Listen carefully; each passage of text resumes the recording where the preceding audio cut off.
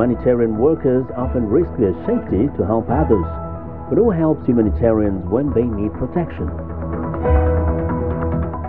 Addressing climate change, a new report from the United Nations paints a daunting picture of the future. Reconciliation in South Sudan will meet community residents making efforts to encourage peace in the neighborhood. Africa 54 starts right now.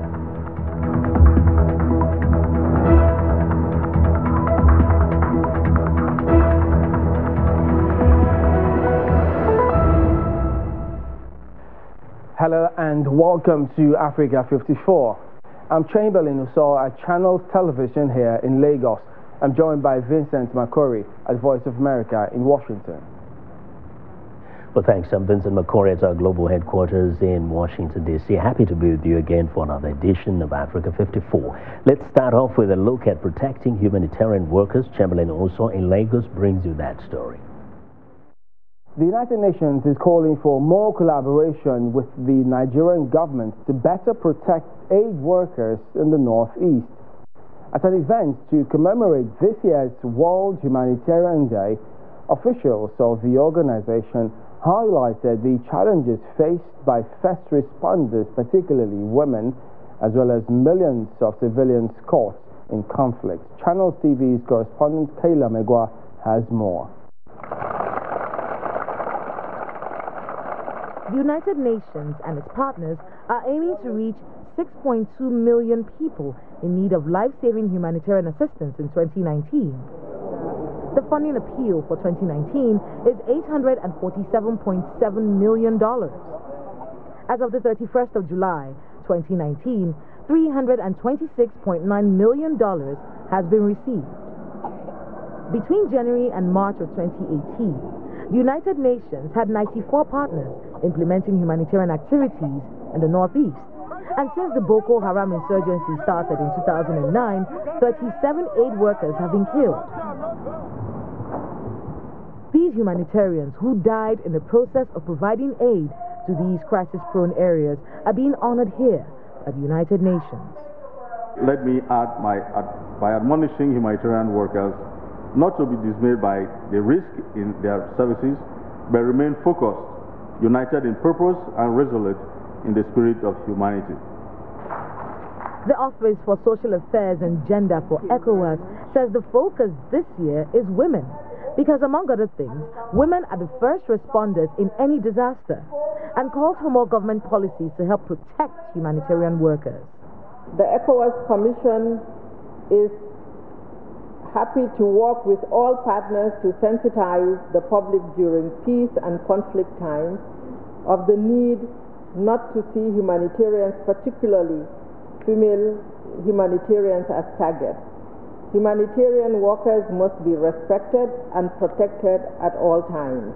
Humanitarian work in the northeast of Nigeria requires collaboration from various agencies, both in the protection of aid workers and in ensuring that the direct victims of insurgency receive all the help they need. And the Ministry of Health details the roles they play in this regard.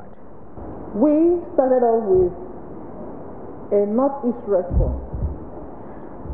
Why did we start with the Northeast response? Because while we've had humanitarian issues all over the country, the humanitarian need in the Northeast was very urgent and was very elaborate. These are the names of health workers who died while providing humanitarian service in Nigeria between 2013 and 2018. Humanitarian workers generally are a direct target, especially in northeast Nigeria when Boko Haram attacks, which is why there's a call today for better policies to keep them safe.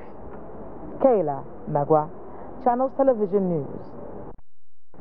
All right, now to speak more on protecting aid workers in conflict areas, we're joined by Olugbenro Olajiyigbe, who is the Executive Director of Emergency and Risk Alert Initiative.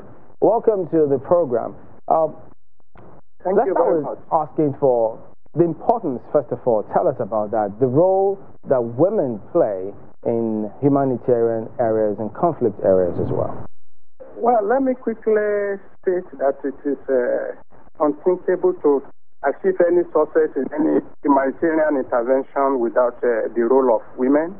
From relief to resilience, they are important factors in terms of supporting and supporting those that are affected and those who are with humanitarian challenges. So the duty of humanity, benevolence, altruism, compassion, care and support, including bringing back people to their feet, humanitarian responsibilities that the women have shouldered over the years, and they have played this role creditably well. So there's been a number of reported cases of sexual abuse and violence perpetrated against female aid workers. What issues do you think need to be highlighted urgently to address this? That speaks to the shrinking nature of humanitarian space that we have. The environment is becoming so hostile, and part of the problem is the pattern of abuse that follow. Prominent among them is this sexual and gender violence.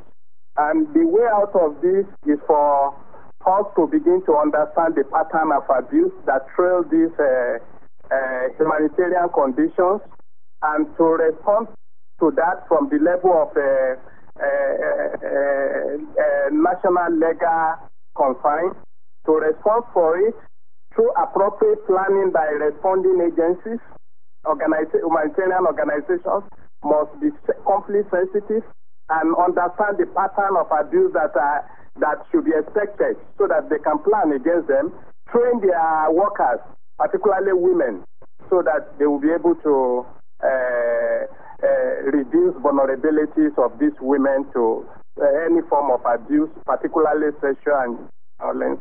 So, speaking a little more broadly now, and with particular reference to the legality and laws which you highlighted in passing, what impact do you think legislation can have in producing or guaranteeing a conducive environment for them to operate?